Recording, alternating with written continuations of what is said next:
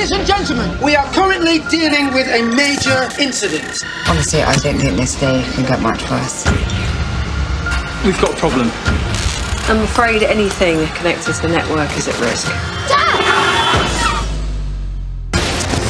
Jack, it's Sasha. What do you suggest I do? Open heart surgery in the middle of the anaesthetic bay? We only have one usable theatre. One of them has to come first.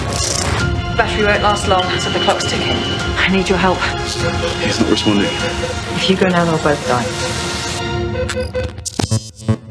A gripping two-part crossover, Casualty in Holby City, on BBC One.